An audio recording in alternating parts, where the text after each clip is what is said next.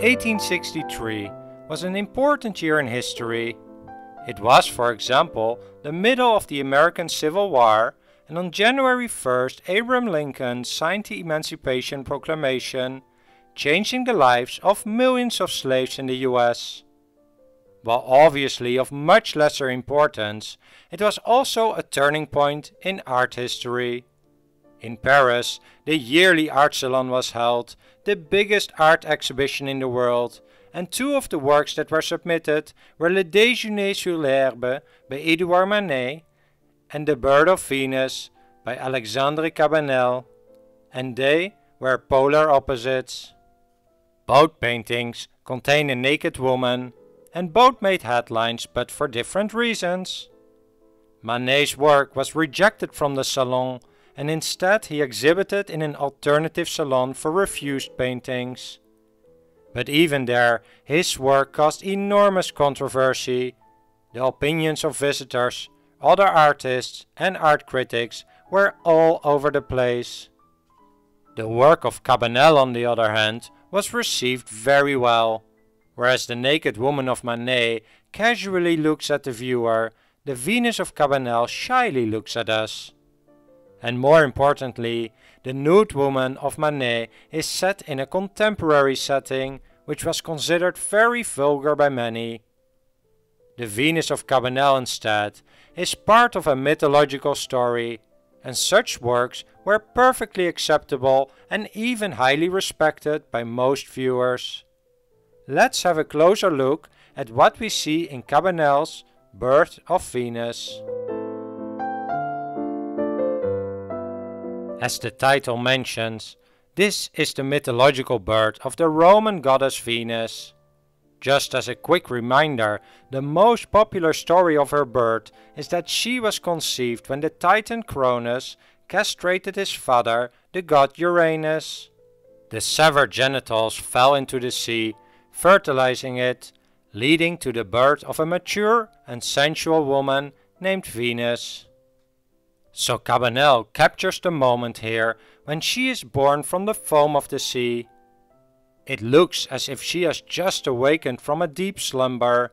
She languidly rests her head upon a small wave that is beginning to form on the far right.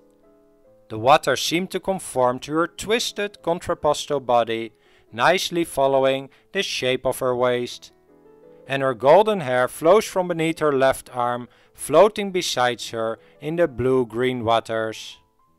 Upon first glance, her eyes may seem shut, but a closer look reveals that they are slightly open, as if she is lazily looking at us.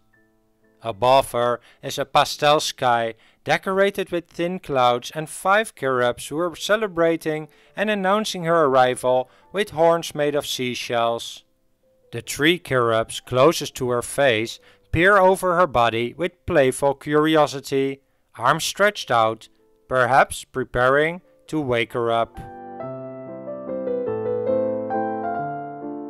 When one mentions the birth of Venus, the first thing that comes to mind of most people is Botticelli's version of this subject, painted in the 1480s.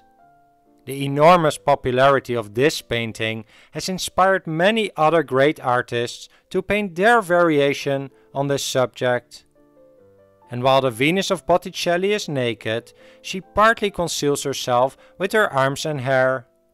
Soon after, however, the appearance of Venus became more explicit and sensual. A famous early example is the Venus of Urbino, painted by Titian in the 1530s.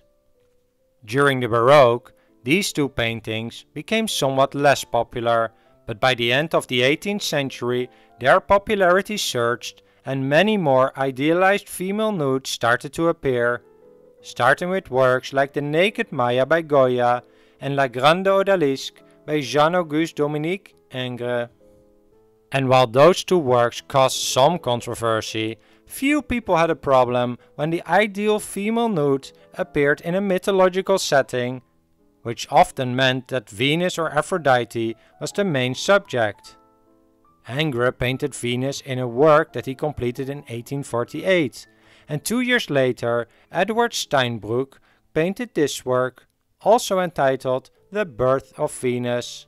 These works fit in a stream of works that are labeled as academic art. But the second half of the 19th century also became the beginning of an art movement called realism, where artists like Courbet and Manet started to move away from idealized historical and mythological works. And that meant that some daring artists started to experiment with the female nude. Manet's Olympia is perhaps the most famous example. While only exhibited in 1865, he actually painted it in the same year as his Déjeuner sur l'herbe and Cabanel's The Birth of Venus. The realism and confrontational take on Manet's nudes caused a shock in the art world. Cabanel's work, however, perfectly fitted in the progression of academic art, and it was immediately bought by Emperor Napoleon III for his own personal collection. Today it is in the Musée d'Orsay in Paris, and this work earned Cabanel a new job as well, as he became that year a professor at the prestigious École des Beaux-Arts. Cabanel also capitalized on his success in other ways. After he exhibited the work, he sold the reproduction rights of the painting to the art dealer and publisher Adolphe Goupil, and he also created two replicas, one of which is part of the collection of the Metropolitan Museum of Art.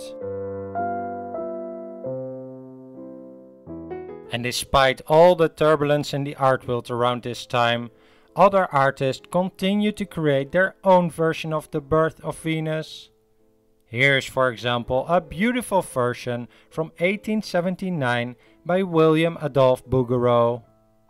Venus stands on top of a shell which is pulled by a dolphin, and she is surrounded by puttae, nymphs and centaurs. And 10 years earlier, Arnold Backlin captured his interpretation of the birth on the canvas. Another beautiful version was painted in 1877 by Fritz Zuberbuehler, and in 1896 Henri Gervais created his version, which is more in line with the work of Cabanel, showing how the waves are pushing Venus to the shore. Let me know in the comments down below if you have any favorites among these works. Well, I hope you enjoyed this discussion of The Birth of Venus by Alexandre Cabanel. If you did, please hit the thumbs up button, subscribe to the channel and hit the notification bell to be alerted when new videos are released. Thanks for watching.